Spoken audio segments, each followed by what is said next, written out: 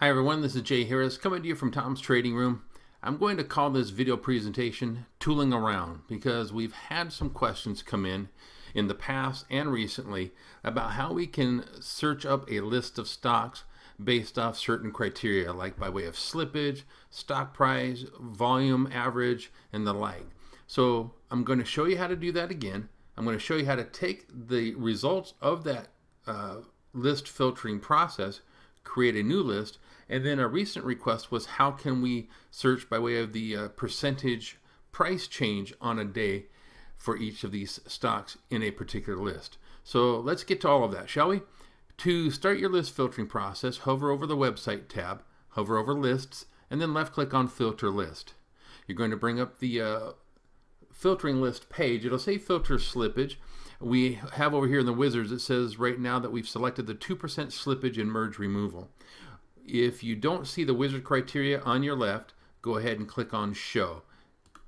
If it looks like this where it's hidden, just go ahead and left click on the hyperlink show and it'll bring in the wizard criteria panel to the left.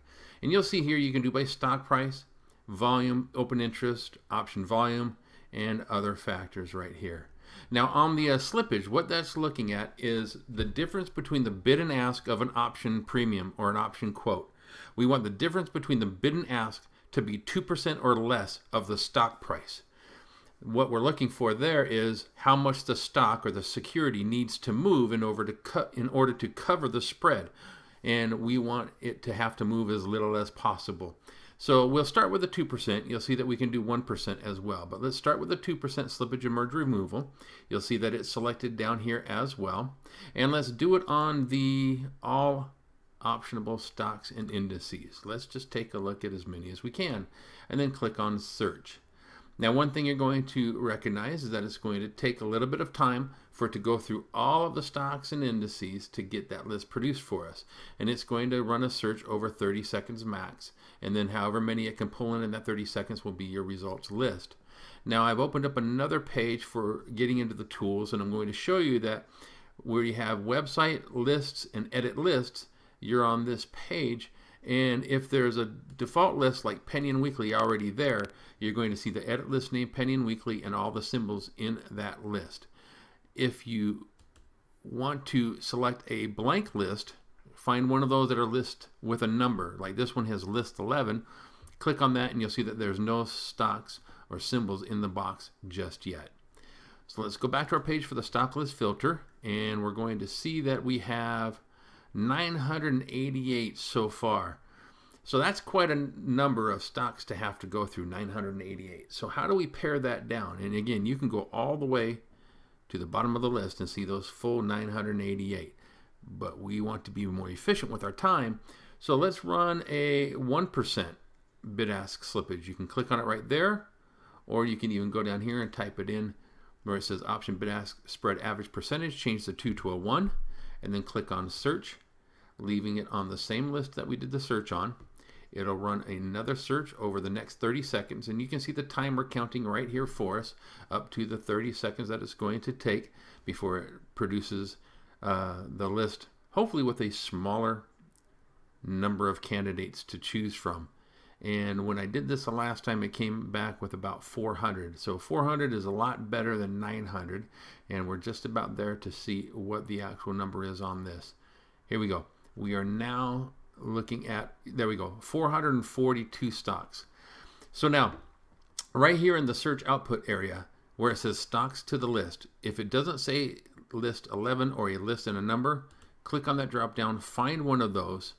If you're full with all the list numbers with other stock lists, and you can see my various other names here, if there's one that you're not using anymore or using hardly at all, you could click on that one and then just click on replace.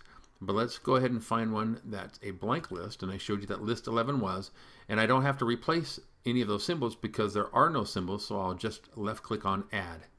And when I click on add, it will tell me that the 442 ranked unique stocks were added to list 11.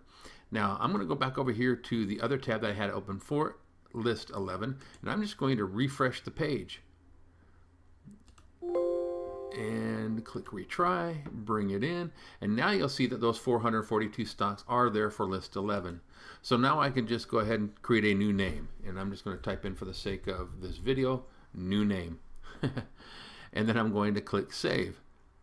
So now I have the new name list with those 442 stocks. So what I've shown you thus far is doing a list filter or filtering of a list based off certain criteria. We chose a 1% slippage. We've created these stocks into a new list, gave it a name, and now one of the recent questions was, can I search by the percentage change? And yes, you can do that. We may even have another video in the library on this. But right now, let's go ahead and go up to the stocks, stock rankers, and you'll find the line item for close percent change. And you'll see that we want to have it on the number of trading days between stock changes to one day. So what's the percentage change in a day? And let's click for both bullish and bearish. Let's, under the stock list name, choose that new name that you just typed in. I left it at new name. You can select whichever that you'd like, or the new one that you just created, and then left click on search. And this one's going to come back fairly quickly, and it's going to show you on those 442 stocks now the percentage changed on the day. So if you want to look at, like our last student that emailed in says, I want to see things that are changing 25% in a day. Now this guy was a penny stock trader, so maybe 25% is too high for you guys. But if there is a percentage change that you favor, that you like, go ahead and click on this process, and you'll see the change percentage listed, both for the negative percentage change and positive percentage change.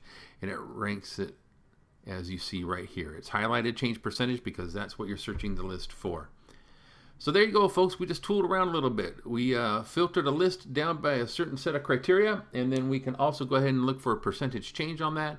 And anything else that you want to search upon a particular list, go to that scan or that search, select the new name in this case, or whatever name of the list you created, and run your searches on that. That's it for now. See you on future videos. Hope you had fun with that. Bye now.